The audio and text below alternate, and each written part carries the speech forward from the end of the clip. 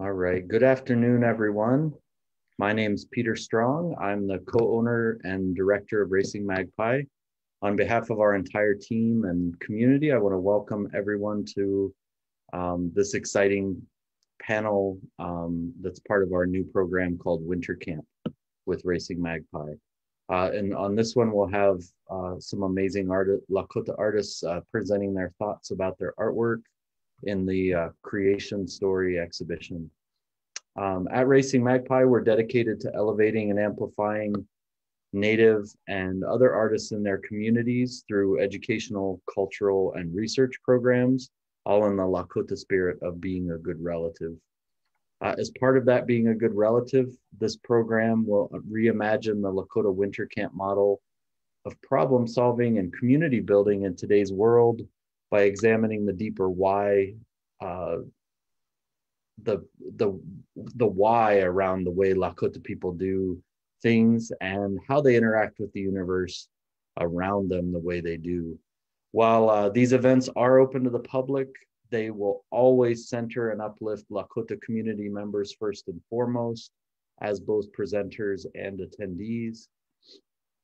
As plants and trees focus their energy on building strength and growing from the roots during winter, our community will join together to strengthen and grow each year through sharing and learning. Part of my job is to thank our sponsors for their generous support. I want to thank the South Dakota Humanities Council, which is an affiliate of the National Endowment for the Humanities, the Bush Foundation, and the National Endowment for the Humanities with a direct grant as well. Also, we've been asked how our supporters can contribute to our work. I would suggest like 2 ways in these times of virtual working and community care that you could do that.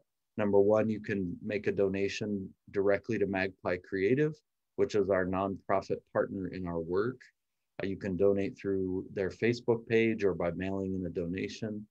The other is to support Native artists and makers and creatives by searching them out directly and buying art from them, download their music, buy gifts for yourself, self-care, and for others directly to and from the artists. Venmo and PayPal are also everybody's friend. Some quick housekeeping. We want everyone to be really comfortable. This is an informal discussion by these amazing artists about their work in this exhibit. And we're live streaming to Facebook. So if you're watching us on Facebook, please type in your questions. I'll jump in here and there and ask the questions for you. And then the artists can answer as well. So I think with that, I'm going to hand it over to Keith BraveHeart to introduce everyone else. All right. Good afternoon, everybody. And thank you, Peter. Thank you again, Peter, for and to Mary and to Racing Magpie for allowing us to be a part of the Winter Camp event and to help share our upcoming Creation.story exhibition. This is really the first preview of this exhibition, which will open this winter. It was supposed to open this past December, but it has been postponed till this year. So it's upcoming. It hasn't yet been opened just yet to audiences. And so everybody who's tuning in today will get a nice sneak peek at what's to come. And it's really exciting. And beyond that, it's really, really grounded in this really like beautiful collective energy of what it means to be a relative, whether you're Lakota or Dakota, but also how we're extending our concepts of relationship further into viewing our supreme relatives, which will be featured as the content that this exhibition is really about. So I'm really happy and excited as well today to just be here to hear these artists talk, because I'm a big fan of them, but I'm also a person who I think just really appreciates what they do, whether it's artwork or just being themselves. And that's a lot of what kind of led me to working with them on this project. So we're going to begin by kind of giving a little bit of context about the exhibition, just a little bit of the background, and then we'll transition into these artists really taking more of focus of this event, to share their thoughts, to share their words, and to share time together as a panel as well too. So again, our exhibition is called Creation.story. And sorry guys, I have a quick little kind of, I guess, prospectus that I can provide. Creation.story is an art exhibition with cultural education programming that centers on the significance of creative expressions and oral traditions amongst Ochethi Sakowin cultures. Multiple artists representing their Ochethi Sakowin heritage provide visual artworks and creative concepts to engage audiences with the expansive creation narratives that underlie Ochethi Sakowin identity and values. Creation.story presents the ancient spiritual entities and narrative figures culturally recognized as transcendent relatives and acknowledged as the central foundations for Ochethi Sakowin beliefs and lifestyles.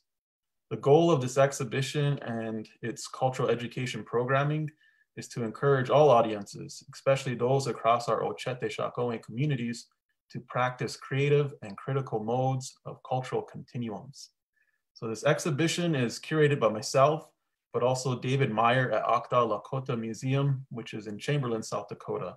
And I also want to give a special shout out to David, who can't join us, but who's also really involved in helping shape this exhibition, and who's really been a big part in really supporting its development and seeing it as a vision, and coming into this with all of these artists and a lot of our viewpoints that are informed by our communities and our relatives at home as well too. And this exhibition, it focuses on certain, I would say, relatives, but also characters, figures, entities. And these are really known across discourse, but also they're out there publicly, but they're also very intimate, and they still belong within our communities and our Teoshpai systems, and even our even more intimate circles within culture and lifestyle. But these figures are the beginning point for how we're going to approach this exhibition, and how I, as a curator, approach these artists. And a lot of it was conceptual in a way that I thought about these figures in my mind visually. And I have always been so interested in, and I really do appreciate and love these creation stories that exist in our culture, that I always wanted to see these unfold in some sort of art form. And so I began creating these works, by myself. And eventually that led to this opportunity to have an exhibition. And I wanted it to be inclusive. I wanted it to be able to have further dialogue, further relationship building. And that led me to the decision, the hard decision of who, should I approach? Because I really do value and cherish all of our artists across our region, especially our Ochethi Sakowin artists. And I didn't want to make this seem like it was very selective in a way, but it's hard. It's hard to consider all these different artists. But I went with my instinct, and I really went with my intuition. And a lot of the artists that came to mind when I thought of these entities, these Dakuwankan, these relatives, I trusted that I was kind of being led into a direction to make these invitations to these artists to be a part of this exhibition. And I mean, I'll explain this more a little bit further when we get to a certain section. But today we have these artists who I'm going to reference as relatives, just to acknowledge them and let them know that I do cherish their time, and I view them in that certain way. So we have Lekshi Jhon Goes In Center. We have Hunkashi Mikayla Patton, and we have Lekshi Dwayne Wilcox. We also have Hunkashi Dyani White Hawk, but she's not able to join us today. She's sends her regards and she sends her support, and I'll provide a little bit of introduction to her work. But again, this is just beginning, so I'm sure there'll be more opportunities in the future where you will get to hear from more of these artists as they take part in a lot of the programming that will develop around this exhibition. And I just want to remind everybody that tomorrow there's a part 2 to this event, and there will be 4 more artists that we can hear from as well too. And as you can see the relatives that are the art source, the source of inspiration for these artists of what they've created. And I'll allow them to explain that a little bit further in their own words. Okay, so without kind of any further delay, let's begin. And our first relative is going to be Jhon Goes In Center. And I just will provide a little bit of kind of clarification about how we're viewing these images as a slide show. There'll be a couple that are prior works. Each artist will just kind of provide some example of what they've done in the past, what their medium may be, and also kind of what their experiences might be with art. And then they will transition into their actual art piece that they created for Creation.story. So actually, Jhon, would you like to begin? My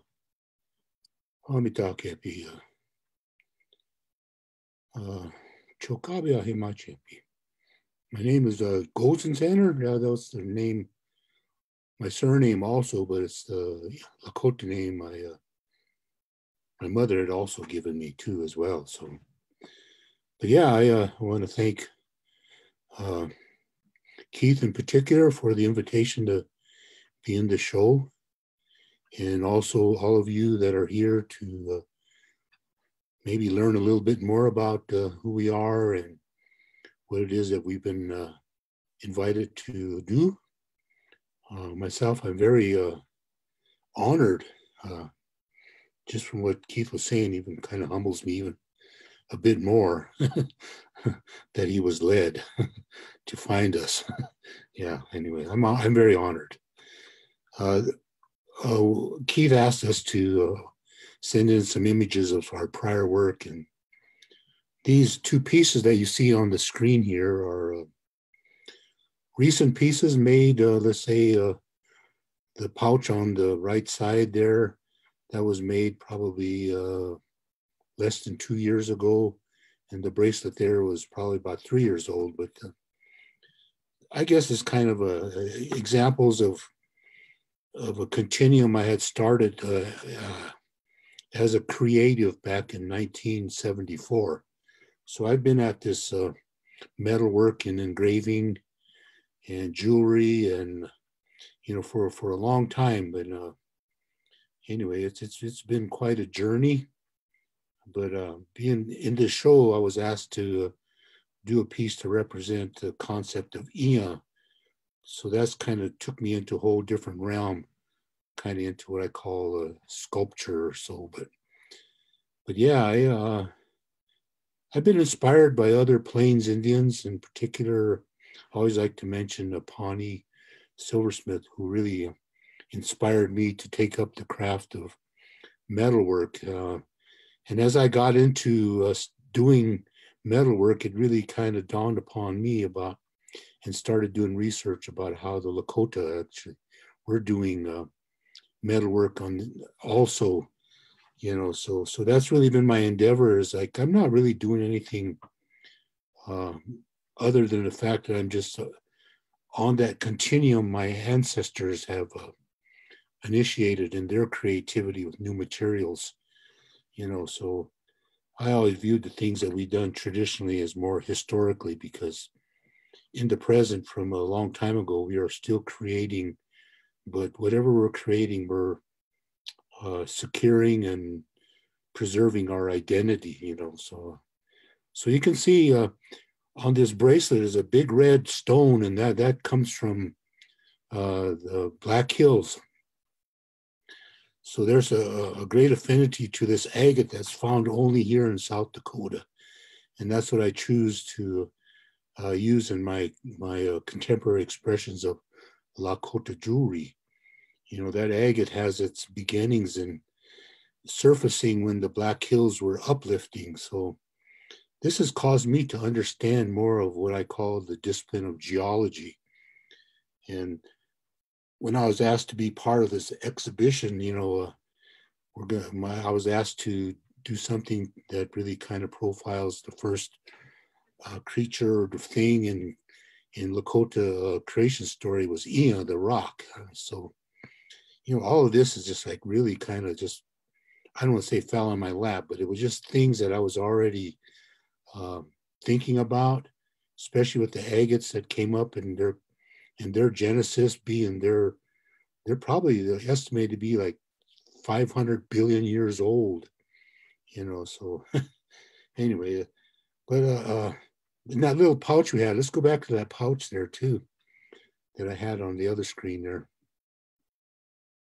That one there was something, I guess I could even say whimsical, but Lakota ladies, they do beadwork, and they did beadwork on such pouches, and myself, I'm not a beadworker, but I thought I'd do something different. So this profiles some of my hand engraving, but it really kind of came upon me that I guess that's something new, but it's also something old.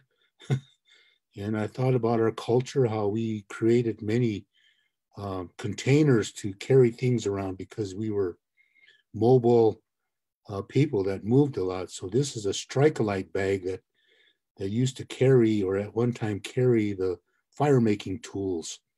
So so when I make these things, they really kind of take me to a place of who we are, where we've been, and yet we still keep notions of our identity alive. So that's metalwork, that's German silver, all hand engraved. That's buffalo leather underneath. And there's an agate button set up there that kind of provides us the latch on the pouch. And everything is sinew sewn, all natural material, I could say. And then those dangles on the bottom there are buffalo dew claws and parts of buffalo hooves that I've carved. And so, to me, it's like, it's Lakota. So anything I do create, I always kind of have a filter I run things through. I think, when I make things, would my grandmother really know what I'm doing? So those are the impetus about what I do, so if ever you want to visit my website, lakotajewelry.com, you'll see a lot of other, what I call contemporary Lakota expressions in metalwork, and the use of this Lakota agate, I call it right now, because it really is found in our homeland. And it has an association with our own creation story of the Black Hills surfacing, and this is where our genesis as Lakota people happened in Wind Cave, Lakota. We came from the earth, So there's just so many avenues and creations to think about when I'm working. So that's why I really come to this exhibition like ready, prepared, something to do that I can really contribute something that actually, again, secures our identity to the land as Lakota again. Yeah. Well, like I said, I was invited to be in this exhibition, and appreciate being asked to think about doing the something that profiles Ea, the first thing in creation. And like I said, in all my jewelry creations of recent times, I've been using the agate, and I do go hunt agates in the Badlands. So in doing that, I see so many different rocks and such, and Ea is the first thing in creation was rock.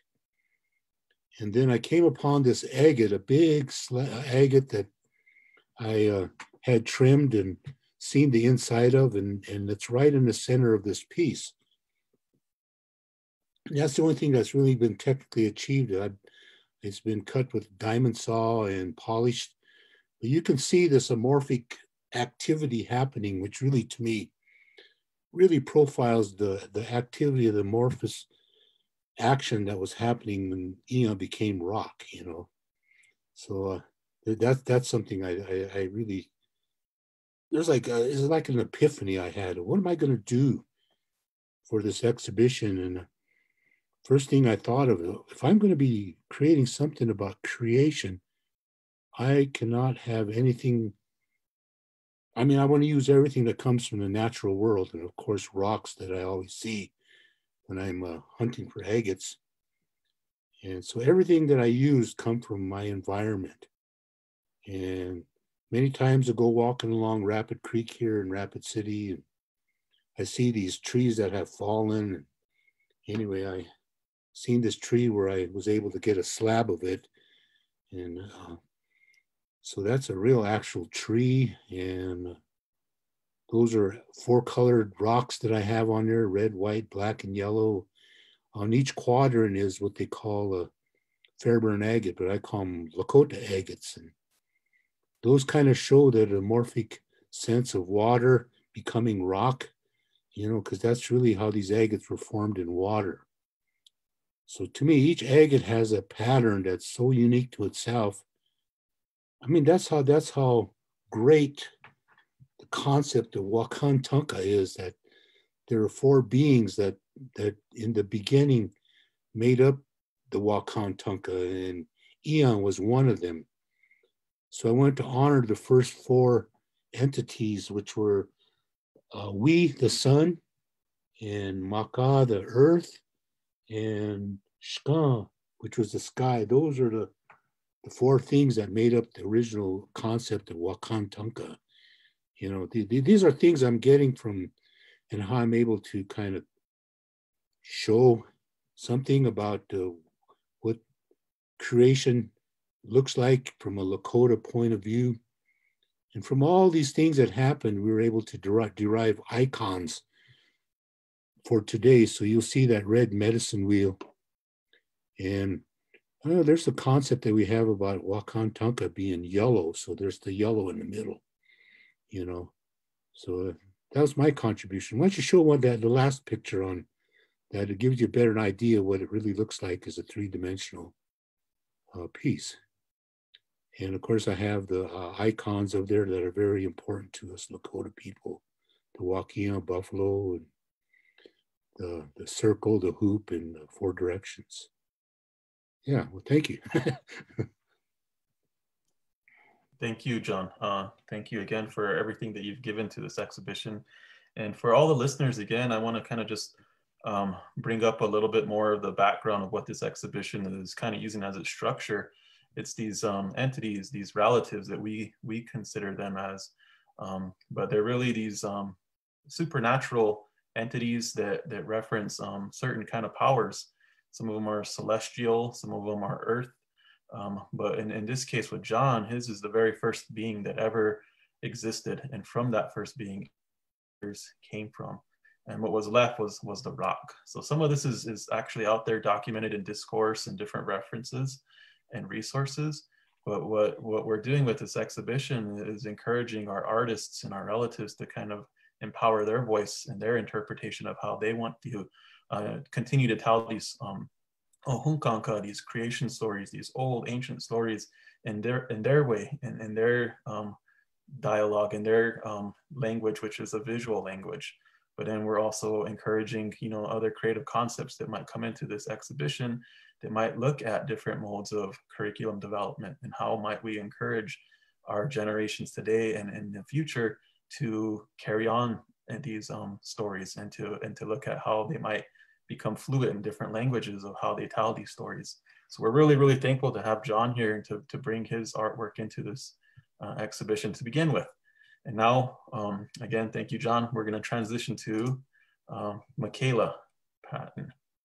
Whenever you're ready, Mikayla, go for it.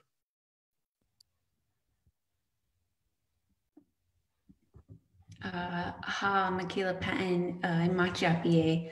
Hello, relatives. My name is Mikayla Patton. I'm Oglala Lakota and Isleta Pueblo.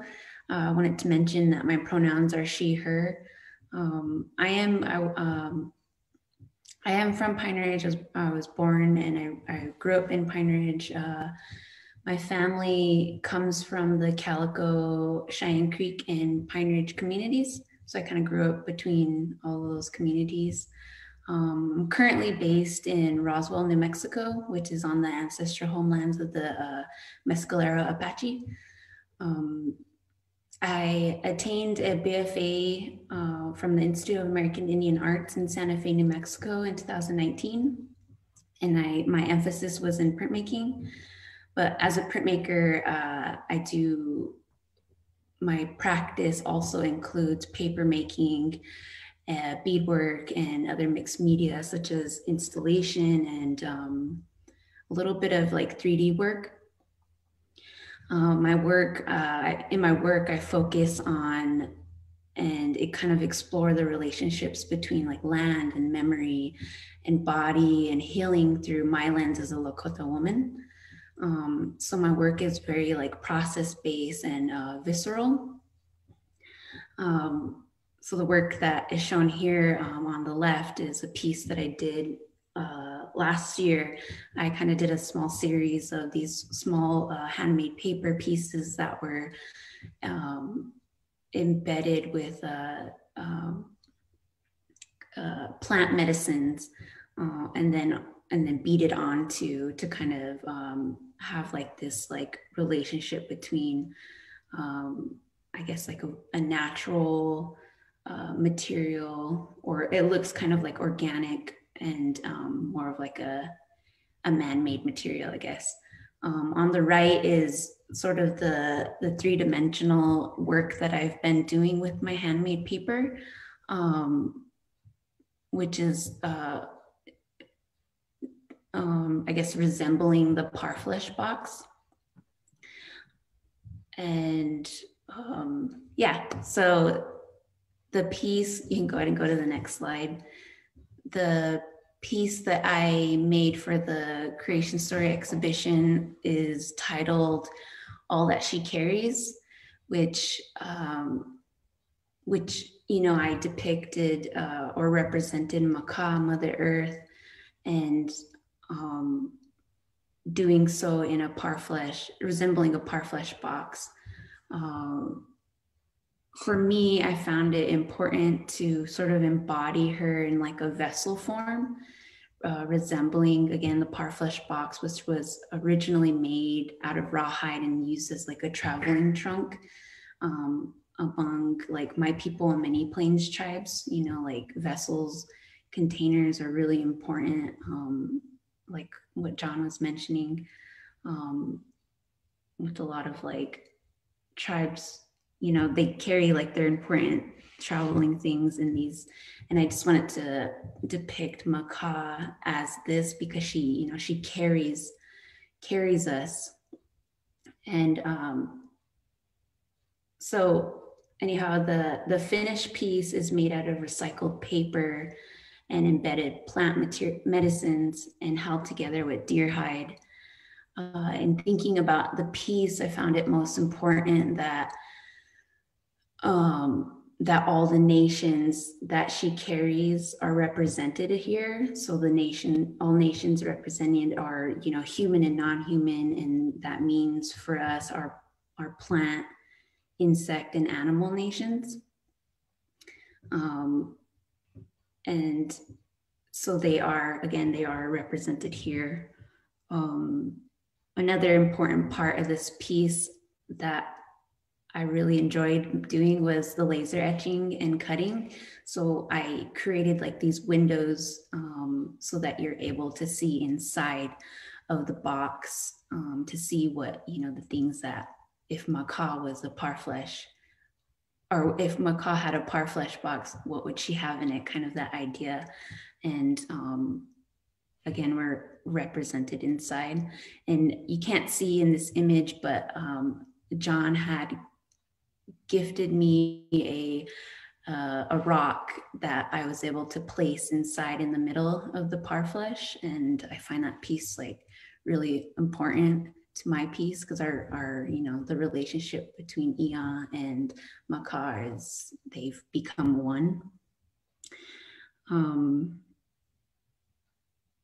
And that's all I want to say about that. Thank you, Mikayla. And I mean, I'm really thankful for all you artists. And when we were thinking about approaching artists, one thing that was important to me was to consider, well, who's going to carry these stories forward? How are we going to truly practice this continuum of, if that's what we're embracing with this effort?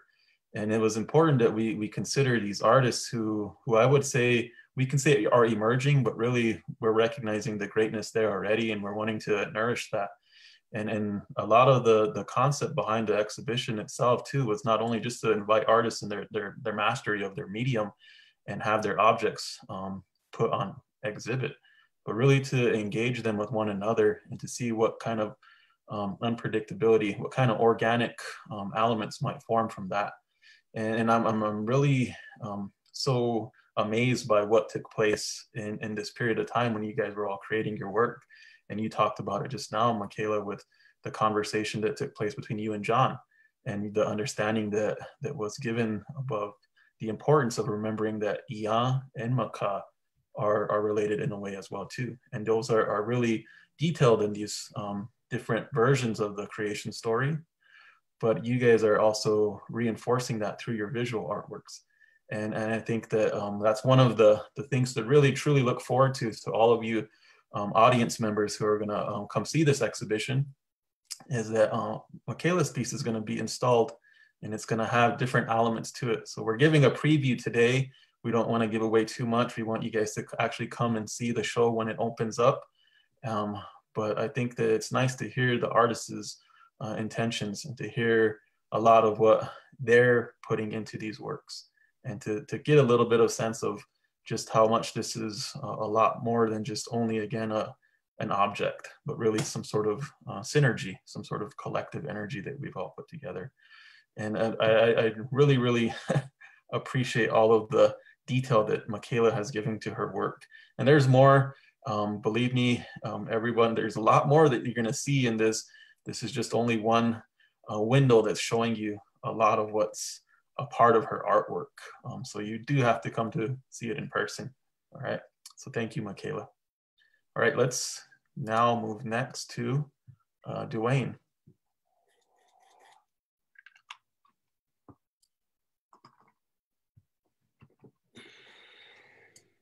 And Dwayne, I think you have to unmute yourself, sorry.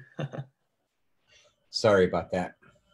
I forgot which pictures I even sent you. These were images. I think the second image that you have is a picture of Racing Magpie, the tower, I think, or maybe not. I don't know which ones I sent you, but this was from a past exhibit I did with Dr. Howe. And it's just an example of some of my mixed media style of ledger drawings that I've done in the past. It's a little bit different work than I guess what everybody used to seeing me do. I think at the time, this was an inspiration for another piece that that these two were hung together at the same place. I did a stick horse. I don't know if you have that one. That was that one. That was Ochethi Sakowin Horse Nation. That was really a cool exhibit. These are these two pieces. The reason why I sent you these two pieces is my studio down at Racing Magpie. I was down there for 5 years. A lot of people may not know where that is. That's downtown, the old Abbey's Feed building, and these were two of the first pieces that are created in that space that was down there. And it was just kind of a thing to send to you for this Zoom meeting that kind of, I guess, some little bearing on history and stuff from all the time that has passed and all the artists that came through that facility, which was quite a few. It's one of those things that I don't know. I won't make another piece like that. That was a one-time thing, and the inspiration, like I say, was from the picture, the little girls with it was from a horse race they had in Pine Ridge during the Oglala Sioux Nation.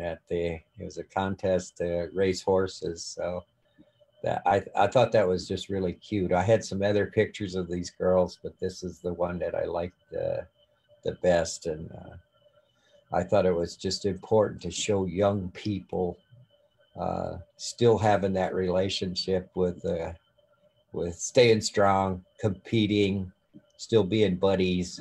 You know, it's because I guess I'm a recent grandfather of two granddaughters, so I have to be more mindful of their gender.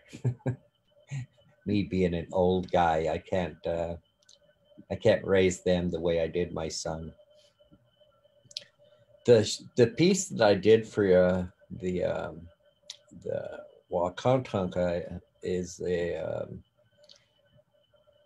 bonnet, because Shka was the chief, and a lot of people, all they know of the sky is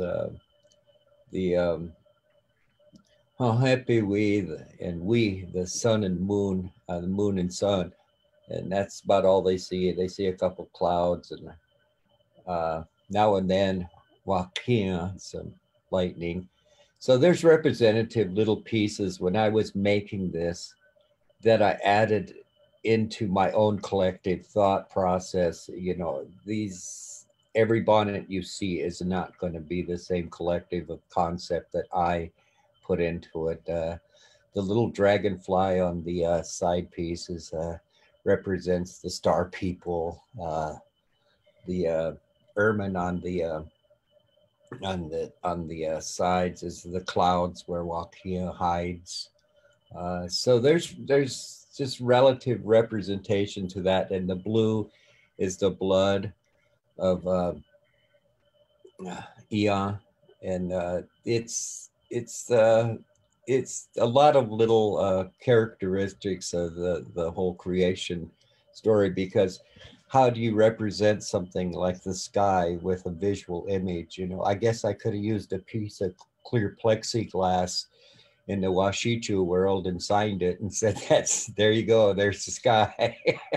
But, you know, that there's a lot of representation to it. And it was a challenge to put this together. It was a challenge because I used paper as the feathers, and that's my original medium that I've used for a long time. And a lot of younger people don't know that back in the 1900s, there was still a lot of our leaders still alive that signed those treaties, and a lot of newspaper articles back at that time referred to those men that signed those original articles of treaty as paper, the guys that signed the paper. So they referred to them as paper chiefs. Not that they were weak, but that they signed some of the original treaty. So after I read that article, that's the thing that it kind of inspired. This isn't the first paper bonnet that I did. There's another one at Red Cloud, and that was really that came to me from that article that I read. It was a newspaper out of Nebraska from the like 1912 or 13.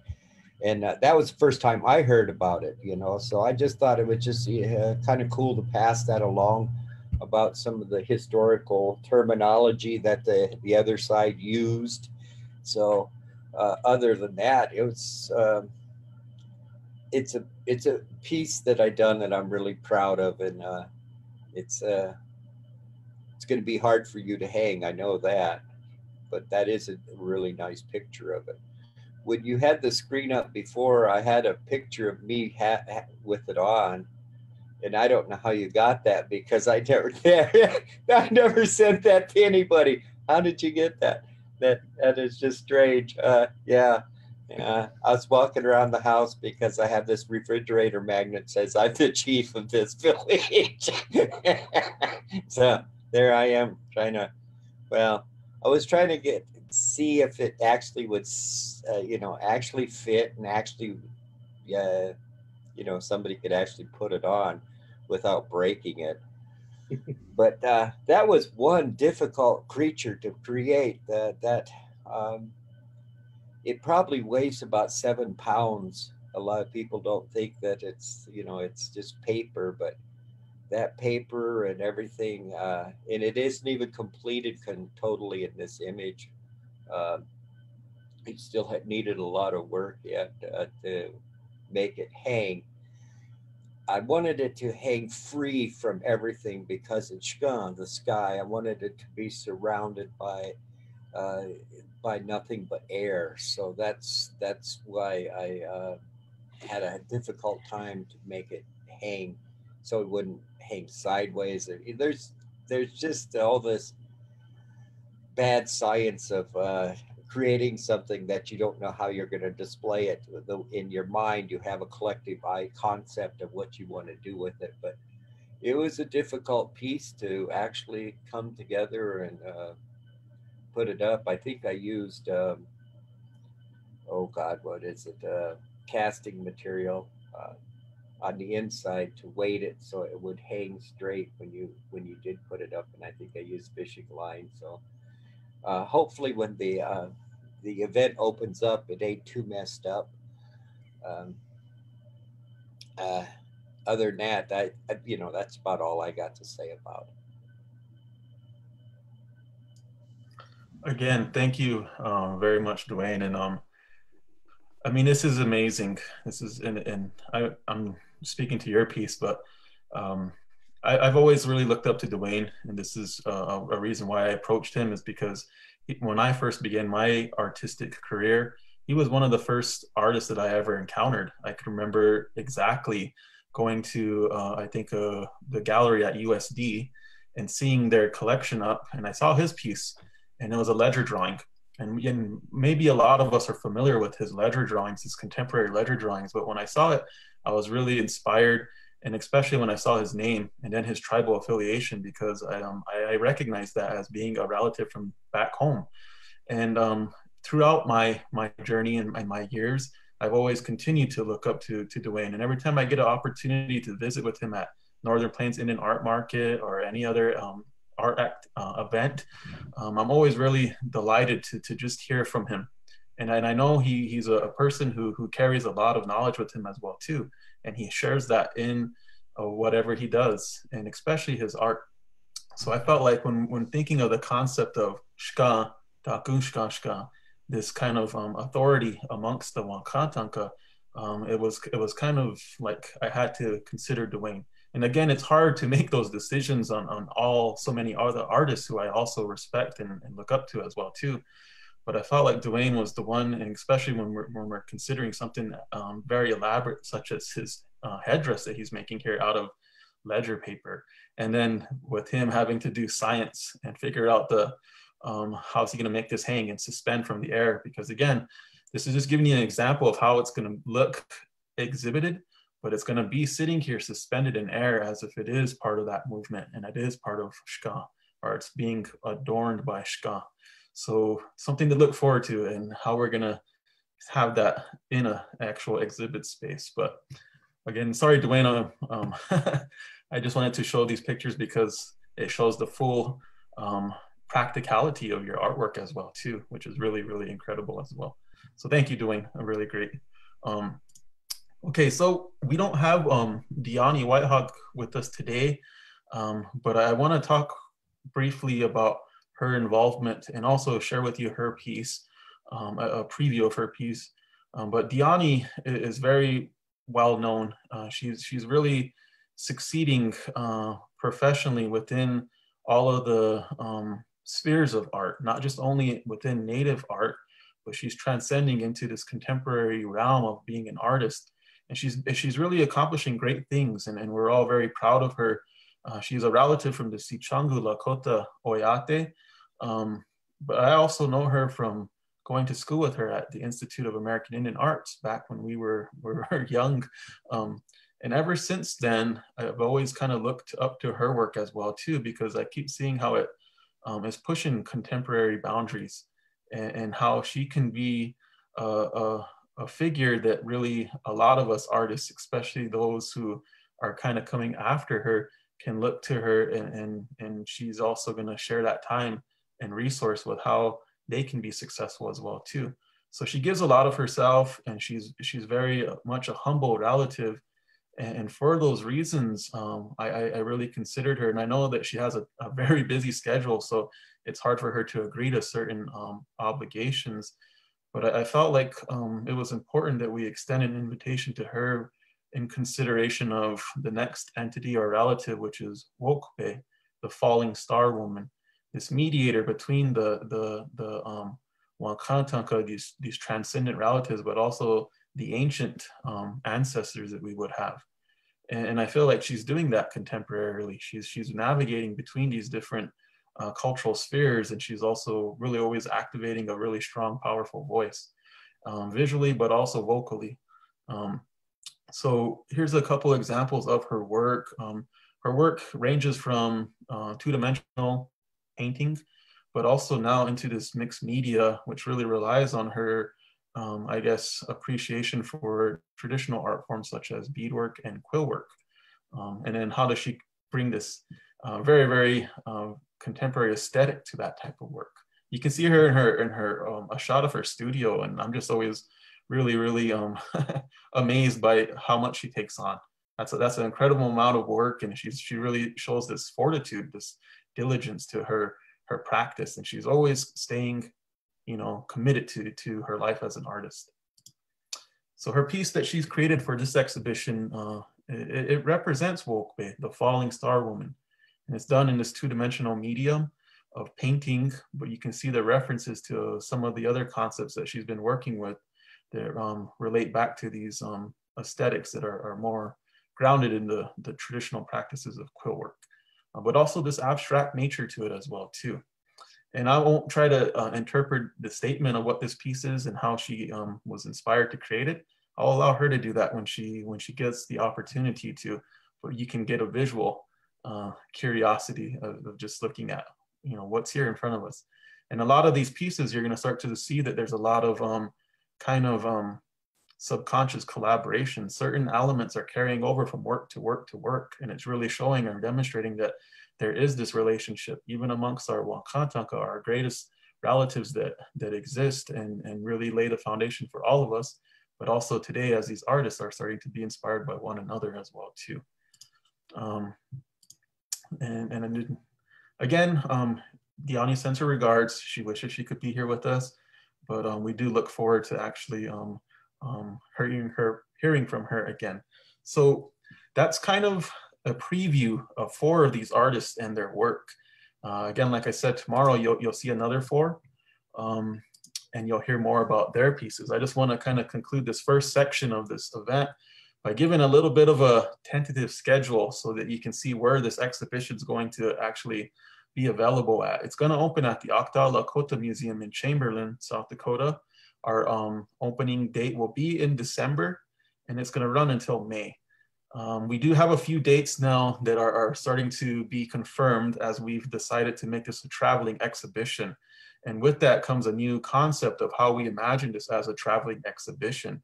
The first confirmed venue are our relatives at the Heritage Center at Red Cloud Indian School, Pine Ridge, South Dakota. They're going to take this exhibition on for fall of 2022. The other confirmed exhibition will be in 2024, and those are the relatives at the Britton Museum in Bighorn, Wyoming. There's 2 more venues that we're still organizing, but we only intend to have this available for 4 other venues in addition to the Oglala Lakota Museum. And with that, it's going to share more of this creation story and invite more artists to participate and also create new artworks that are going to be exclusively at these venues. So a lot of that information will be announced in the months and years to come. But there is more artists that are going to be involved. 8 exactly more artists that are yet to be welcomed into this exhibition. But also, hopefully, we look forward to like other programming that might extend beyond just the artworks that are on exhibit, that we can think about other creative ways to further community engagement or really get the artist involved. So a lot of really exciting things yet to come. I think at this point now we can take questions from the audience, and I really do encourage that the audience share some questions. So please, Peter, do you have any questions? So far we have some comments. We don't have questions. We have, and if it's all right, I'll read those out so you all can hear. We've got a lot of gratitude and appreciation. We've got my beautiful and talented daughter, Mikayla, awesome presentation. We have I'm glad you're using original materials. Thank you for education and culture. Linda says, fascinating, grateful for the artists and for the insight and cultural references. Angela says, as a Dakota descendant who grew up being culturally alienated, I appreciate the teachings being shared by the artists. And then Cindy says, the ledger art is so great to learn about, the ways it is moving forward and how it began. I'm so proud. So far, that's all we have, but I really encourage everyone to throw their questions in there, and I'll jump in with them as we go.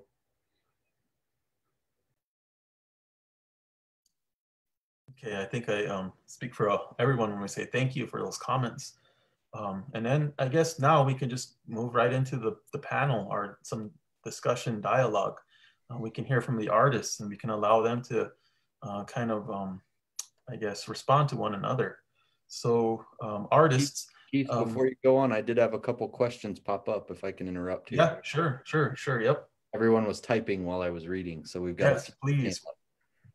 This question's from Cynthia to Mikayla. Mikayla, what natural materials do you use in creating your paper?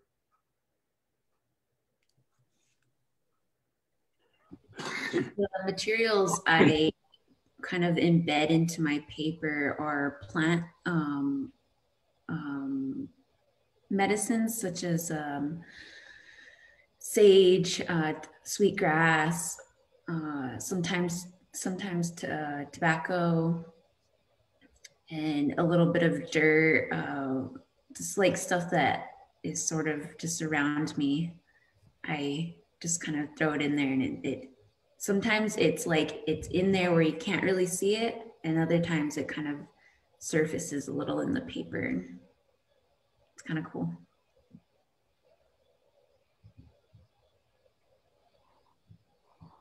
Thank you. Let's see. Destiny Big Crow asks, what inspired you all to do an exhibit based off of the creation story?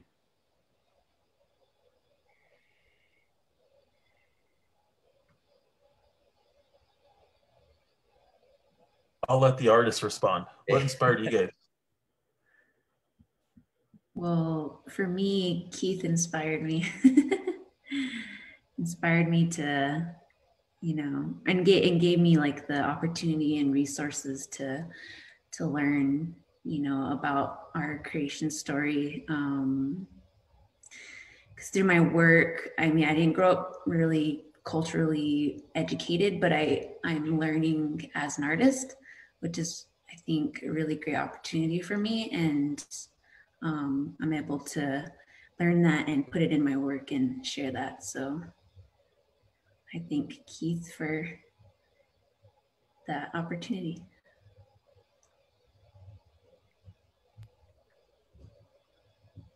Well, this is John here.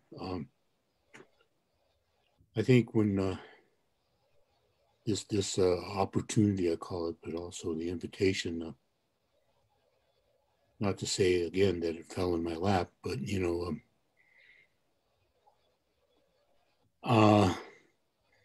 the work that I had started many years ago when I was younger, but how it evolved came to this point about, you know, identity as Lakota, but the rocks in themselves, you know, through all of our ceremonies I've been to, always any ceremony was the prerequisite of having an inipi. They call it sweat lodge, but we call it inipi, which is kind of what I call a recreation of creation itself. When we start heating up the rocks, and what comes off the rocks is the breath of life, which is the steam, and you know, all of that. You know, of course, you know, as Lakotas, we live that creation story. You know, again, you know, and we're have a great belief in the rocks and themselves as healers.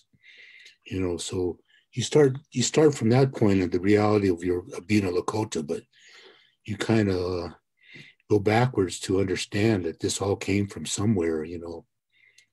So hearing and knowing about our creation story it's always unfolding in front of us, and it just isn't always written down on in a book. You know, we've been living as Lakotas a creation story every day. You know, so as a creative, the material we use come from the earth, you know, or somewhere. So there's always that thought process, but maybe we never got to articulate it, because here we have a exhibition where all the creative people that have endeavored to live their life that way are bringing it out in different forms, you know. So we get to see the creation story from individuals. We get to see it in 3D. It used to be at an oral story at one time, but when you look at our ancestors' material and their designs in particular, their colors, all of that, you know, is telling that same story over and over, you know. So when I kind of moved into understanding the uses of the rocks in my homeland, you know, that was really an enforcement to me to actually talk about it when I started using agates in my jewelry. Is they're like individual talisman for us to remind us of our connections, and especially the creation in itself, you know. So it brings us closer to a reality that's not really abstract, you know. So that's what my work always kind of entailed. So when I thought about making something that's visual but also tangible, so this is where I used everything that was in my environment, you know, and they represent, you know, the water. The tree was growing right by the water, the Rapid Creek, and all these agates are right out here in the Badlands and the Black Hills, you know, and even the earth paints, everything like that, you know, and that's the only way I could think of telling my story, you know, is just by using those things around me. So teasingly, I always said to somebody, anything I used like that didn't come from Hobby Lobby. It's all here. This is what our ancestors used. They use everything in their environment, you know. So that kind of is the concept behind what I've always tried to do. But here comes an opportunity to really talk about it even more so. And so as Keith mentioned, this is going to go on to other artists, you know, and that's going to really kind of proliferate more of all of our concepts of creation in different art forms, you know. It's a tremendous story, you know. To me, this really proves our connection and our love and our spirituality. You know, it's much more of a dynamic story that's believable rather than another abstract story about, you know, a deity that created everything and rested on the seventh day, you know. Creation is still going on. You know, we see that in the sky, the volcanoes, the weather, all of that. It's still being created. And then when I see the Hubble microscope, that's what reminded me of the artwork we've seen by all the stars, you know. So we're seeing creation out there too in different forms and color, and you know, so it's tangible, it's real, and we as Lakotas are bringing that back to a reality rather than an abstract form, and, you know. So I was really inspired to do this. It really kind of gave me power, I would say, to understand who I am and what I have to share with my grandsons, you know. Yeah, so, but I do want to thank all the other artists, what you guys have talked about and shown. That's really great. It's just really made me feel good about how there's so many dimensions to tell this cultural story and how it's really embedded in all of our cultural material. Yeah.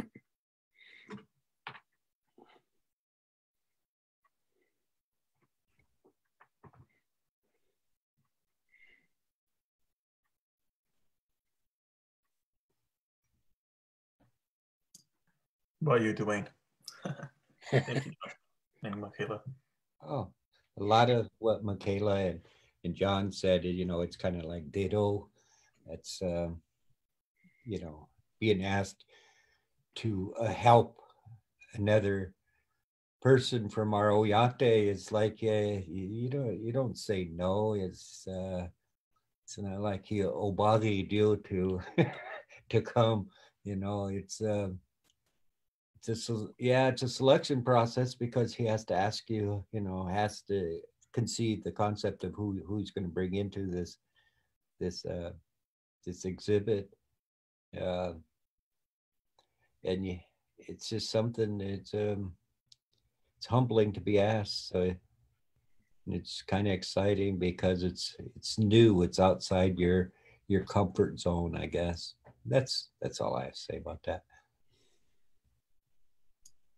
Thanks, Dwayne. And I can also respond too, is like I said, I heard these stories when I was a youth. I also got reintroduced to them later on as a scholar, as a student. And I was always, fascinated. I loved them. I always could see the epic cinematic nature of the story in my mind. And I always wanted to bring that into my reality. I wanted some sort of visual in front of me, and I would make that just for my own, I guess, satisfaction. And I always told myself that if I ever had an opportunity to do that, that I would take that. And I always imagined these as these big, grand paintings in my mind. So when I had the opportunity to go to graduate school and to focus on some time to create work, I did that. And I created these paintings that were these 8 relatives. And that was kind of the structure that we're using for this exhibition. There was this kind of split in how I was representing these Wakan relatives as being personified. And I was influenced by the different resources that I encountered, not just only my own, I guess, cultural citations, but also, the work that James Walker had left. And a lot of that work that kind of influenced the generations that would come after his work here on Pine Ridge Reservation.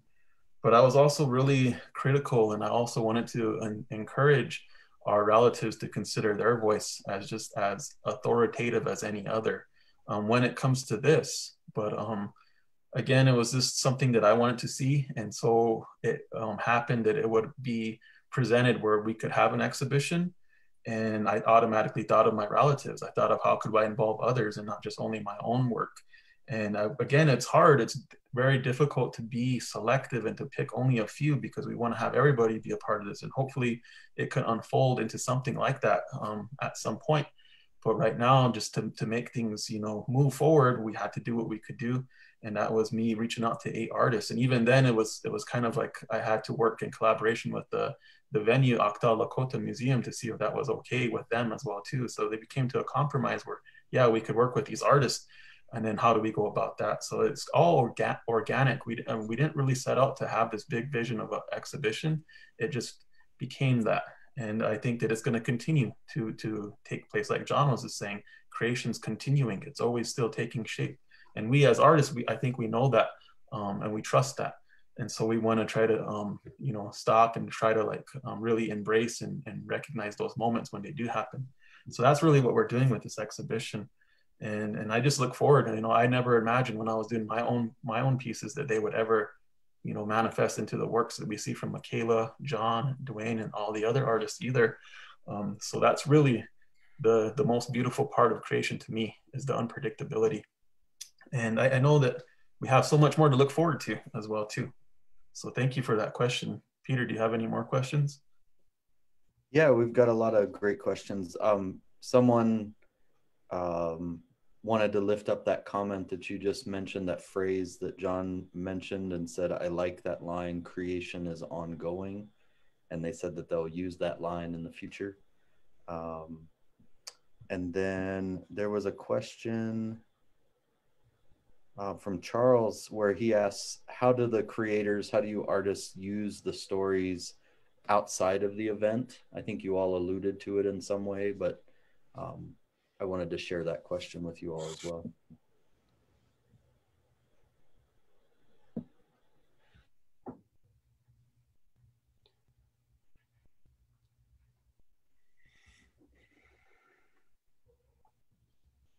I think Jhon covered that. I think Charles probably asked that question before Jhon was finished with his comment. I think he covered that pretty good. Okay. Dustin was asking specifically to Jhon, do you know anything about the Lakota term Wowate or its history? And he's heard it used to describe the Lakota agate. Oh, Otawe. Yeah, those are special talismans, I call them. Things that imbue a power to assist, heal, bring strength, inspire. The most famous one we heard of is what Crazy Horse wore. He wore a stone and things like that, you know. So Wotawe is a talisman of sorts. Most likely all of these things have been like associated with the power of creation, which was in the rock. You know, especially myself, when I work with these agates, and even when I find one, you can't believe the joy it takes to have fathomed how old these rocks are, and you find one that's been laying out in the Badlands for millions of years, you know, and here you come upon it and you see how beautiful it is. I'm going to show you one right here. I hope we can see it really well, but this is probably one of the most inspirational finds I found, and I don't know how we would determine it, but I don't know if you can see this. If I look at it, if you look close enough, you can see a face of a buffalo with his horn and his face, and he's kind of looking down. And even the rock in itself is a shape of a buffalo lying down looking, you know. So this comes from nature, and it's modeled itself in the shape of a buffalo with his eye, his nostrils, and his horn, you know. You know, so I'm just saying, you know, I would call this, you know, it's going to stay with me all my life now. You know, it's to me, it has power. It's the shape of the buffalo, and in our creation story, as it goes on, it tells about the formation of Teoyate, you know, the buffalo, you know. So even the buffalo, as we see it today, is this manifestation of creation from all these different forms of power, you know, and how we as Lakota have aligned ourselves with the buffalo in itself, that, you know, it comes full circle. The buffalo is really a manifestation of the creator. It provides everything for us as Lakota, you know. So I don't know, there's just so many powerful things you can talk about when you start really looking at how things are constantly moving in flux. In fact, the formal name of my piece I had for this exhibition is called Shkan, which is really a kind of a word for things are moving, or it's a continuum, you know, because even right now, as old as these rocks are, they're moving, you know. Maybe we can't see it, but the whole world is always constantly moving, you know. So we're caught up in this energy. So Wotawe is kind of this again, this power of something that you take on personally and you align yourself with. That's how I see it, you know. And as we believe, you know, we have spirits. So you know, and so everything in nature and creation has spirit, and we're all part of it. It's all eternal, you know. See, you look out and see the stars, and they just go on. And there's no end to it, you know. This kind of blows you away, you know.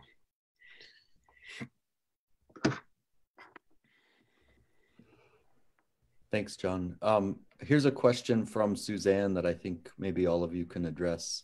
Suzanne says, really inspiring work and curatorial work. Can you talk about it if you as a curator and the artist see the materials themselves having their own spirit or agency? It feels like artists get so close to their objects Do you feel an intimacy to the materials you use?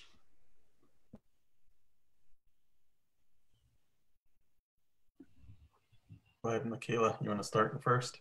Yeah, I think that just, in my practice, I spend a lot of time really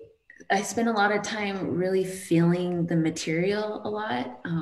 And most of my time is spent with a lot of paper, whether it's already made paper. I spend a lot of time like looking and feeling the texture, and then repurposing it. I spend a lot of time with my hands in the water with the pulp, like just feeling it all of the time. So I definitely have,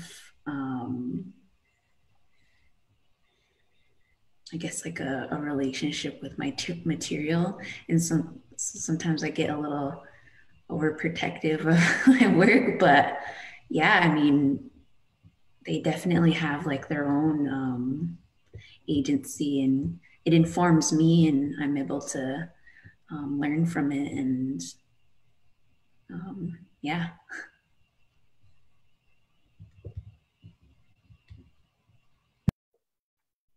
How about you, Dwayne? Do you want to go next? Yeah, a lot of times the material I use is it's become I don't know, it's, let's just put it this way, I don't throw it away. And a lot of it is useless to just about anybody. Here's a ledger book that it's from the 1840s, and got a picture in it. Just, it's, I'm never probably going to fill this, but I'm never going to throw it away. The paper, it's bad paper, it's wood pulp paper, and it's already almost 200 years old. So it's, the only purpose this has to anybody is me. So that's, paper is kind of a weird element for me, because when I was growing up, the only paper we had living out in the country was the flour bags from commodities. That I remember my mom getting mad at me because I'd take her sewing scissors and I would cut the ends off of the flour bags when they used them, and she didn't like us cutting paper with her scissors. But that was the paper that I had when I was a kid, and I never wanted to draw over the words. It was like, oh, a blank slate when you opened that paper up. But I would always roll them up because they had a kind of a natural, kind of a natural rounding effect. So I always rolled them up, and I stashed them. So I wish I could find that old stash, because that was the first paper living out in the country. It wasn't it wasn't something that was readily available, or we had money to buy any stuff like that.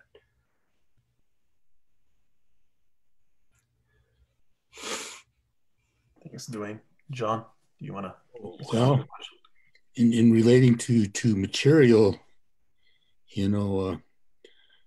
I have to go back when I was a little boy, just like Dwayne did, with things that we were exposed to and used. But somehow, I don't know exactly how it all happened, but anyway, through my grandmother, with her relationship with other relatives, I was presented with a dance regalia. So I that was something that was really, you see dancers out there, then all of a sudden you get all that, and you really get to know what it is that you're wearing, so having a bustle and beadwork and, pesha and learning all of that, but pretty soon I got to being creative and start modifying my outfit, getting more feathers and, switching them around, and, so that's where I came really cognizant of things that became very dear to me. And even as a little boy, walking around picking up sticks and rocks and particularly rocks. I know I had a box of agates when I was a little boy. Then I got sent to boarding school, and when I came back, all my rocks are gone. So anyway, so I've always had those kind of things that I related to, you know. Never had that many toys, you know, so what toys I did had were, you know, still in my memory because I didn't have that many. But I remember though playing with bone horses, you know, that come from the knuckle bones of cows, you know. So it is all kinds of natural material that I didn't realize, you know, but they were real. And somehow your imagination went into using those things to create something that was usable, beautiful. You can relate to it. So that's kind of where I think a lot of things have started for me. But now that I work with metal and agates and rocks, you know, and do lapidary work and cut and polish stones, whenever I cut open an agate, it reveals a face to me that I guess, you know, I see patterns and colors that are unimaginable, that you could never have thought that you could see such things, you know. So that's a discovery all the time with material that I have. But like I said, the piece I put together for this exhibition was really kind of what I've been learning all my life, with things that were around me, you know. You know, I put 28 rocks around in that sculpture I did.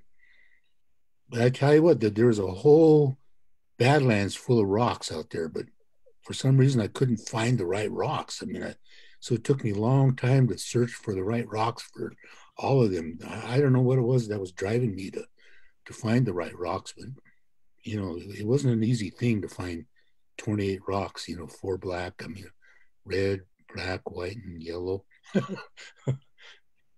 But that put me on a search. So that, you know, and then I'm not like Dwayne, I throw nothing away. I have boxes of scrap metal, and, you know, and it resides in my mind. And sometimes I wake up in the middle of the night, I'm thinking of all my inventory of stuff, you know. And it dawns on me, I don't need to buy it that much. I have it right here, you know. Not that I'm a pack rat. All that stuff is useful. Anything, you know. So it's a different way of relating to material. It's just every kind of way, I would say. Yeah. I'll respond as well too.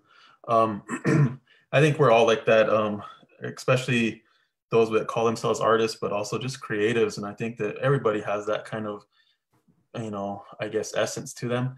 Is there something we won't throw away, right? We refuse to throw it away because we imagine that we're going to use it. We're resourceful, especially our tribal relatives. You know, we go back to our origins of how resourceful we were. I refuse to throw away the rings of my masking tape because I feel like for some reason I'm still going to use that. And I just got a bunch of them that just go with me every time I move somewhere new. The same paper, something that's just tactile, like Mikayla was saying, there's something that might appeal to my sensation of touch. When I touch something and I can already imagine what is this going to be as an artwork. And I think that's one of the, I guess, the gifts and the curses of being an artist, because you're always going to kind of like carry things that sometimes make more work for you. But we do it with the best intentions of creativity, this pure urgency to just be expressive. And we see that with youth as well too. Youth can recognize the world differently. They're going to come to John's piece and they're going to know what it took to go out there and find those special rocks. They're going to understand that differently than the I guess stereotypical exhibit goer. And then that's what we want to see with these exhibitions, is we want to see them really make these connections that sometimes get overlooked or never maybe even considered. When it comes to the exhibition itself, I know these artists are all masters of their medium. And when I first approached them, I acknowledged that, and I told them that I'm very, you know, aware of what they can do. And it could be anything. And if they contribute a small scale, you know, maybe took an hour to complete piece, it would still be as great as anything that took months and months, and it's, you know, huge. So I feel like what I was aware of from the beginning is that they're going to put their all into it. They're going to put their heart and their spirit, and it's going to be informed by many different kind of, I guess, communications and transferences of energy. And we know this because we see these things as artists. You know, we can see an artwork, and sometimes it doesn't have to be spoken about. There should be no statement. the artwork speaks for itself, right? Or we might go see a piece that we really love ourselves, and it's almost like it's alive. I've seen this with Oscar Howe's work. When I first began as a two-dimensional artist, I can see his spiritual energy that he was putting into this artwork, and it really, I guess, resonated with me. So when I was thinking about this exhibition, a lot of the thought was that we don't want to have this be something where it's just another artist and their great skill, or there's their proficiencies of what they can do with their medium and materials, but really how can this all be cohesive? How does it all relate to one another? And I think that it shows that. It shows that a lot of these works, like I said, have a subconscious almost collaboration. And it's really because these artists are almost on the same wavelength. A lot of them are kind of engaging with each other, where normally we might not normally do that too often, because we're separated by certain kind of boundaries within the parameters of art, especially native art. When we think about, well, what is it? Is it competitive? Is it merit-based? You know, it can really kind of be, you know, a division. And so we're kind of going over that, and we're really getting the art to do what it's really about. It's a power source, and it's connecting these larger circles.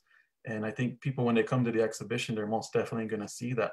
And I know that there's a lot of excellent exhibitions that are taking place and will take place that are doing that already, but we're just encouraging that more of that takes place. And especially from within our homelands, we want to see that our relatives can do that. And we want to encourage them to keep doing that as well too. So thanks for that good question. Peter, is there any more? Not right now. A lot of comments of support and appreciation, and I think if you want to move on to your question that you had, or your discussion topic. Okay, cool. Yeah, thank you everybody for those excellent questions, and thank you artists for responding to them with some great thoughts. Let's maybe begin a little bit of a discussion now. We're kind of approaching almost the last stretch of our event, but I wanted to propose to you all something to consider, maybe create a dialogue with. Is just real general. What is this exhibition to you? And why do you feel like, or how would you encourage others to go see it? Why should somebody go see this art exhibition? And then whoever would like to go first, you can just jump in there.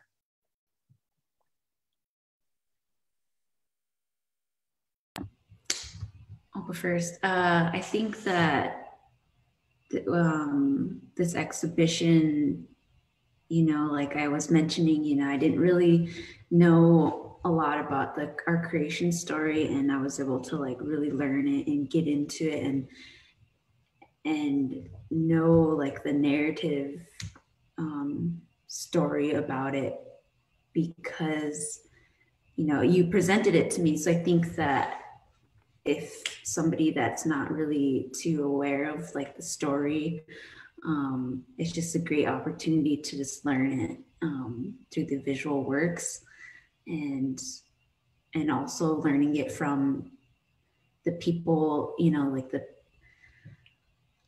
us as like relatives of where the story comes from, learning it from us. And I just think that it's like a really good opportunity. And for me, like the first time this is like happening too, like, so it's kind of like a big deal to be there and see it. And you'll be able to like feel the energy from the work, because we definitely all put our energy into these pieces, and feeling it and then learning the story is just, I don't know, really important.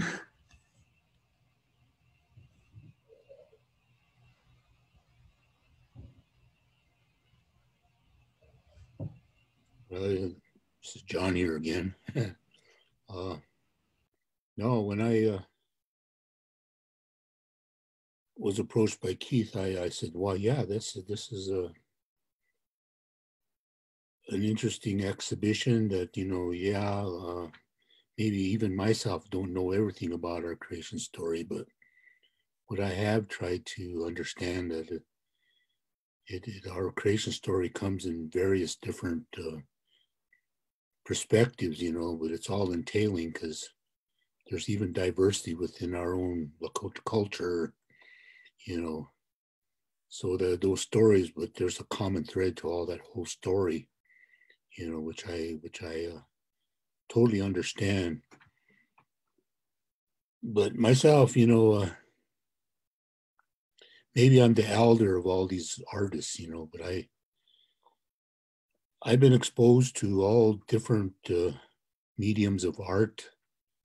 I have been inspired by artists when I was a young boy. Fortunately, I was, you know, some of them are my relatives. I was Andrew Standing Soldier is one of them that came from our community in Heisel and that whole area. And then I had a aunt that was intermarried into the Blackfoot tribe, and that's another Plains Indian culture that I knew, which was the Blackfoot.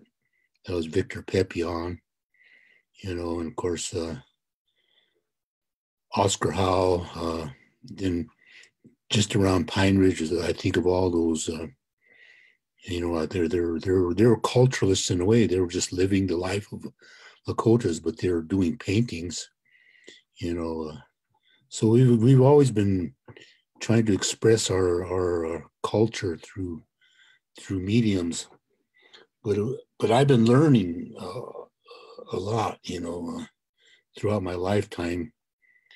You know, I've served on the board at several different art museums, so I got to understand kind of a worldly perspective of art and the value systems behind all that. But moving into this new way of expressing our art sovereignty, I would say, telling our story from our perspective and our own creativity, our own history.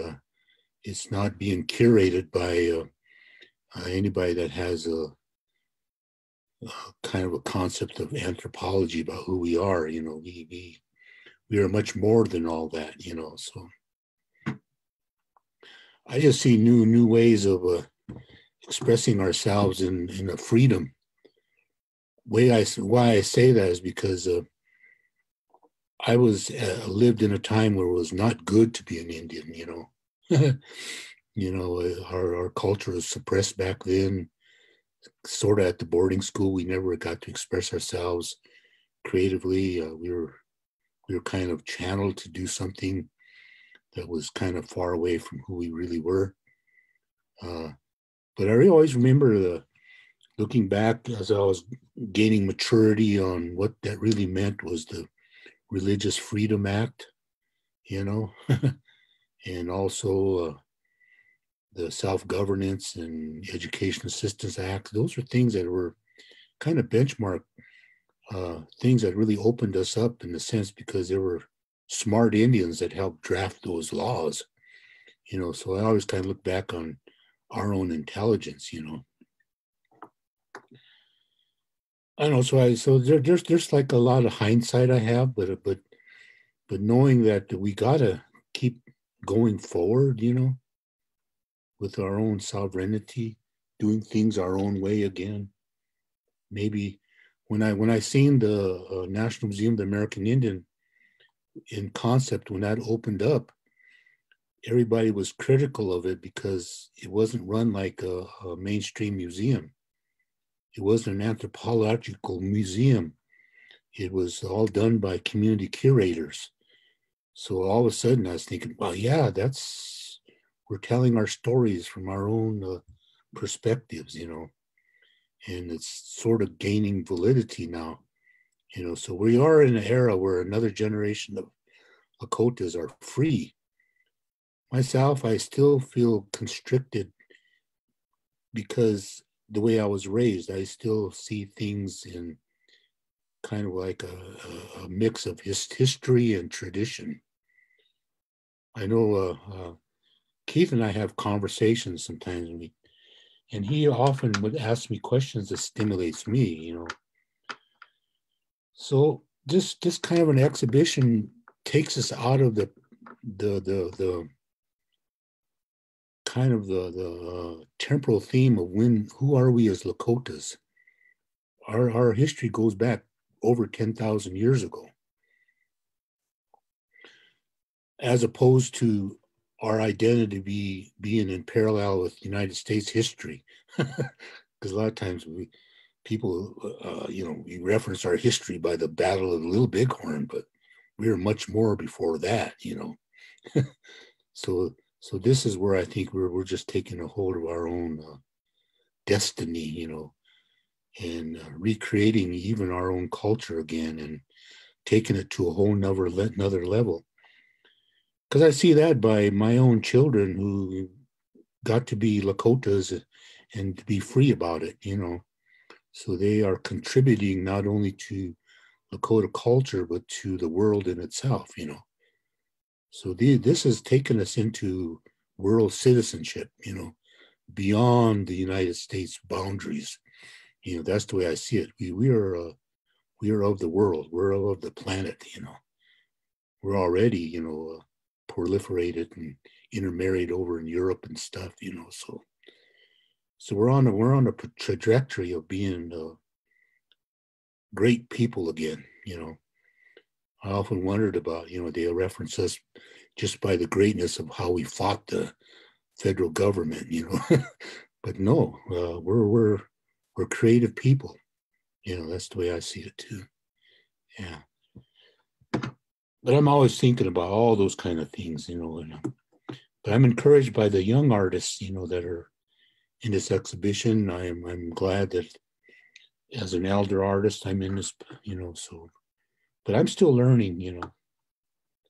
And I think that's the whole part about being a creative. And I think everybody is creative, and so those that tuned in, you know, to watch this, I think they're just as creative to understand and learn and get inspired, because that's how I operate, you know. I'm always inspired by other people's art, so that's why I like being an artist, I guess.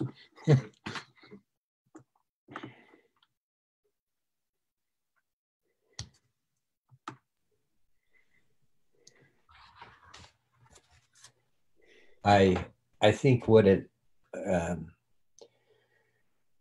for me, just personally, I think I don't know everything about the creation story. I learned a whole bunch just by reading LaPointe's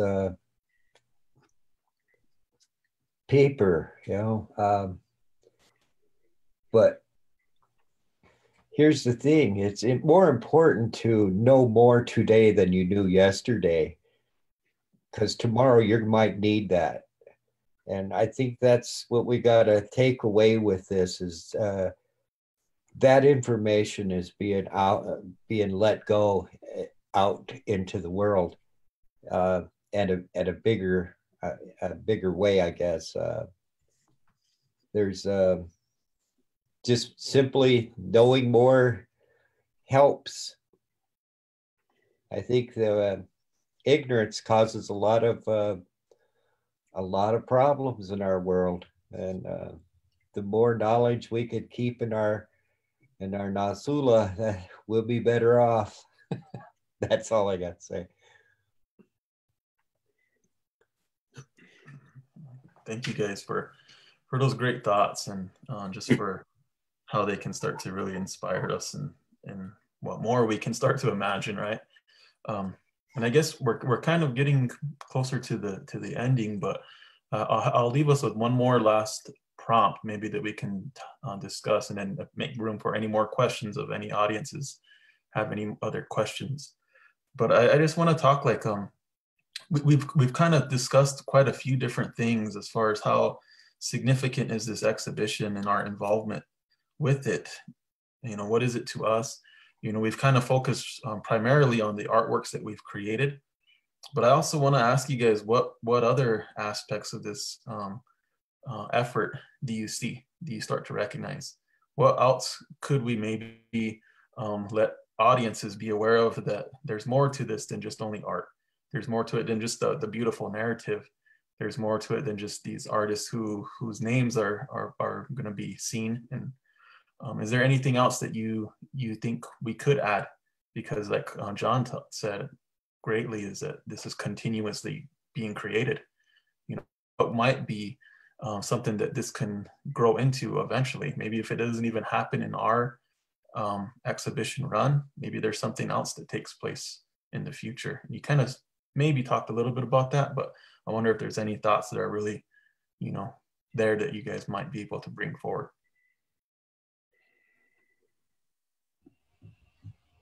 I think that one thing that was really like, I don't know, empowering or like mind blowing to me was that like how this story, this creation story is literally like the making of, you know, our planet and this earth and this and things beyond that, and that we know that through this story, and that was passed down, and that it, although it, you know, reading about it, it's kind of like, again, this kind of like this story about kind of almost giving these characters like these type of personalities, you know, how they reacted to when they were being created, and how like this came from that. And I don't know, I just think that like it's really amazing how we were able to talk about that in that way, that, you know, we know as Lakota people how we got here, and just being able to appreciate the things around us, you know, whether it's the air, the clouds, the sky, and then beyond that, and, you know, where we come from, like where our physical selves come from, and then where our spirit comes from. And just, I don't know, I just think that's really amazing about this exhibition and just the creation story in general. So I think that that's another thing that's really amazing about this, you know, this project. And then thinking, and then like kind of what Jhon and was mentioning, you know, like we're able to tell the story from us, you know, we can tell the story instead of like outsiders telling our stories. And that's also really important about this exhibition. Yeah. Mm-hmm.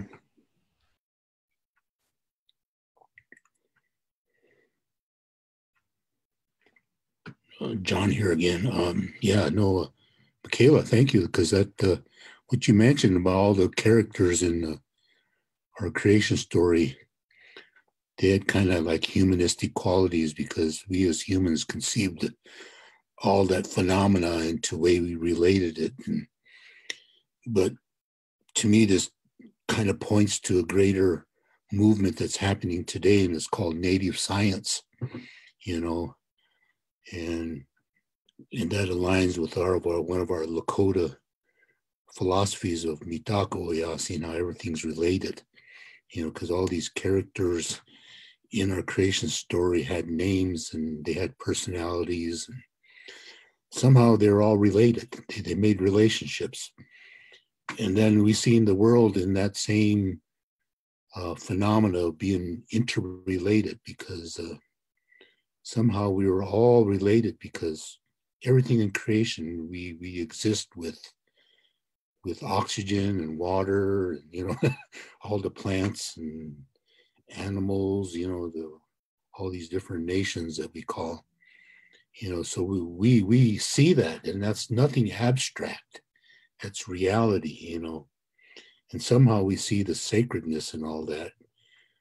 We understand there's just much more than one deity. It's everything in concert, and we look beyond this planet and see that there's other planets and stars being formed, and, you know, so it's something we just, I don't know, there's happiness in all that to me, to understand, you know. But I do know we have native scholars that are also trying to articulate a worldview to the rest of the world about how interrelated everything is in nature. You know, everything's complementary. You know, what we see and talk about in modern terms today in creation are called ecoregions, you know, where all of us were formed, and our societies and social systems and beliefs came from the resources within ecosystems. And, you know, so we see that we've been in alignment, in equilibrium with creation as it's been moving, you know, and we see that today too by, they call it climate change, you know. And then we as Native people have been undergoing climate change, where we have a quality of adaptability because we move with things too, you know, so we're not static. A lot of times these people put up state boundaries, international boundaries, and they see the world in static terms, and they develop laws of property and all that around that. But, you know, that's, to us as Native people, we've never lived that way. But somehow we have to know that, to not let that inhibit our creativity and our beliefs, you know, to say that, you know, we are totally a good relative with it all creation. In fact, that's one of the simple prayers that one of our famous spiritual leaders, Black Elk, said, is he wanted to be a good relative to all creation, you know. And that's equilibrium, that's a balance. Oglala, peace, you know.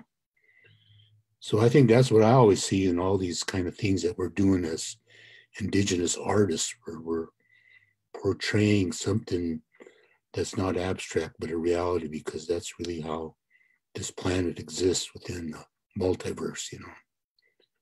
I get very philosophical about all that, you know. But that's me. I've been learning all these years, you know. Even to do this whole idea of creation stories has enlightened me even more to see the path ahead for each generation to be Lakota, to take the Lakota way we are. We've had our evolution severely interrupted, so we're just regaining all that to go forward as the Lakota people should.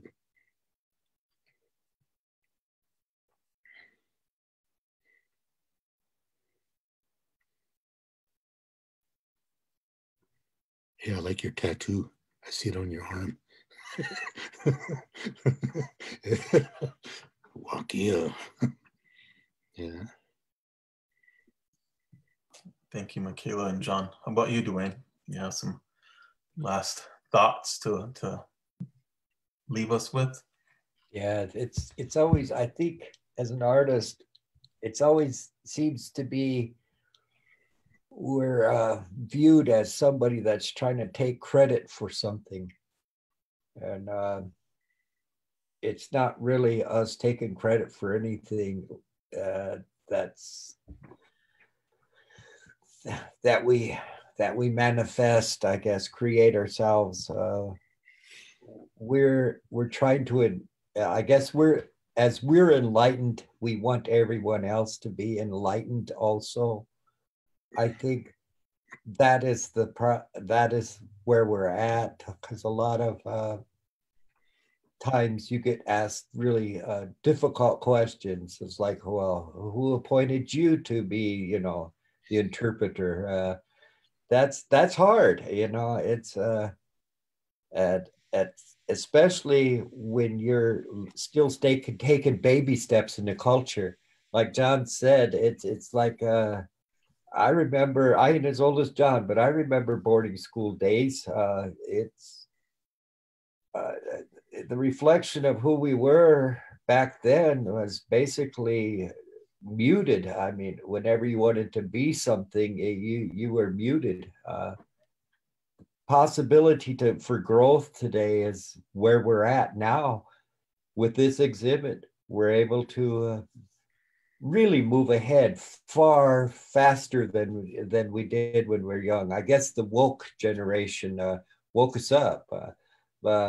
If we tried to wake up back then, they would knock you out. So yeah, you know, I hate to, you know, joke about it, but you know, there was some traumatic experiences that you endured as a young person back then, and I imagine it was even worse just that one generation before me. So there's privilege with this time that we live in, and we have a scope now. We have a direction to move forward, and it's exciting. And that's all I have to say. Yep. Thank you, Dwayne. That's great. Well, thank you all. Thank you all. I think that concludes our discussion. And for today's event. Peter, do you have any questions that maybe we can respond to with the last remaining time we have? Well, I just want to express my gratitude and encourage the 4 of you to go look at the Facebook comments when you get a chance. There's a lot of affirmation of gratitude from others and appreciation. I do want to add that there was one person who agreed with Dwayne's mom and said cutting paper with sewing scissors is a cardinal sin. A little support there for your mom. And then I'd like to close on a comment from Billy Janice. He just offered that he's never attended an online viewing of our Artist Nation, but as an artist himself, sitting here working on his projects and listening, it's very humbling. He really appreciates the opportunity to let the world know of all the beautiful art Lakota people create for the world to see. It makes one feel very proud to be of Indigenous descent. It's very compelling, inspiring, and motivating, especially for him being away from home at the moment. And I can't say it any better than Billy did. So much gratitude to all of you. And I know we'll be back tomorrow, Sunday at noon on Facebook Live again with 4 more artists. Keith, do you want to close out with a comment or anything, or should we wrap up? I guess, sure. Yeah. Please join us tomorrow if you're able to, as will continue more conversation around Creation Story. You'll also get an opportunity to see 4 new artworks from 4 new artists. And you can go to Racing Magpie's page to see those artists. But again, I just want to really express my thanks personally to you, Mikayla, to you, Jhon, to you, Dwayne, and Peter as well, too, for supporting this and being a part of this. You know, you're a part of this Creation Story as well now, too. But I'm very thankful, and I know that everybody is really going to look forward to the exhibition now. So thank you for helping to preview that, and hopefully we can get a really great turnout when we start to show this exhibition at all these different venues. Okay, so I'll leave it open if you guys want to just all unmute yourselves. Maybe we can all just say a good Doksha and good afternoon, stay warm, whatever you want to say. Doksha, okay. Doksha.